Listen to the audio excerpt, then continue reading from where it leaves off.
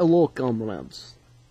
In Soviet Russia, battle narrates you. However, we are not in Soviet Russia right now. At least I am not. So I must narrate battle. Well, hey guys, this is Guyu. This was a battle against Ballistic. Random number 64, I think. I start off with Heat Wave, just going for the pure damage, because I've learned from prior experiences that Thunderbolt will not 2-hit KO freaking Metagross. He predicts another Heat Wave and goes into Swampert, just so, you know, he has something to do damage to. So he roars, maybe just predicting a switch, and he doesn't figure out that I'm scarfed or anything, so I'm like, okay, I'm just going to go for the Hidden Power or Grass, and that should be able to kill him unless he has some special investment. But lucky for me, he did not, and he goes down pretty easy with Hidden Power or Grass. So he sends out Scizor, figuring out that I am now scarfed because I switched, and he goes ahead and use a U-turn, because that's going to hurt whatever I send out. But it leaves Pasto with some health. And at the time, Latias was not banned from game battles, which it is now, just so everybody knows. He uses Dragon Pulse, and I'm like looking at the damage, I'm like, holy crap, that thing is definitely spec'd. No doubt about it. So that's going to be able to 3-hit KO.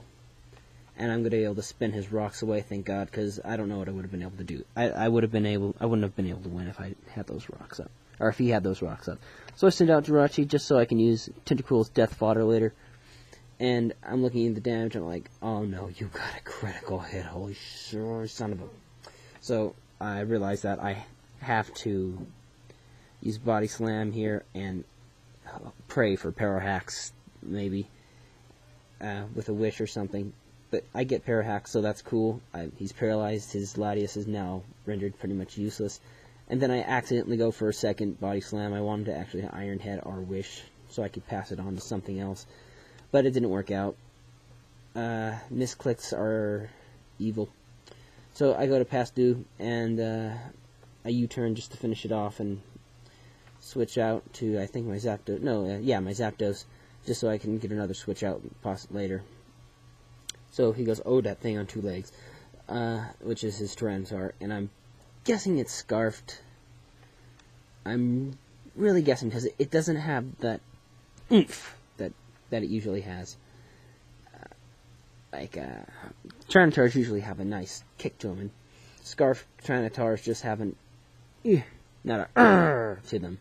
So I send out my Weavile, because it can outspeed scarfed Tyranitar. And it does quite a bit to Scizor. Low Kick does quite a bit to Scizor, so that's cool. Then I go back to Pastu, because I don't want to take a Bullet Punch, but Pastu can. Luckily, he misses 2 times in a row, which is actually really lucky for me, but actually really gay at the same time. So, yeah. I realize that really gay, but it's left me in a very, very good position. It's almost making up for the crit he got earlier, but it still doesn't, because it's pretty lame. Even though the chances of me being missed are much higher than the chances of him getting a crit. So anyway, I take out his Under Pressure, which should be named Zapdos, and I taunt this thing because I do not want it using Agility, and I do not know if it can survive an Earthquake or not. I was fearing it might be Sassed or something, and I just like, okay, I'm just gonna EQ.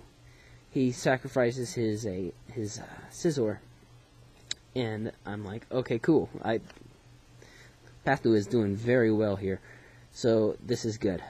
So he sends out Empoleon again, and I EQ because I know he's not gonna fall for the same thing twice, and that's gonna bring him down, like 2 HP.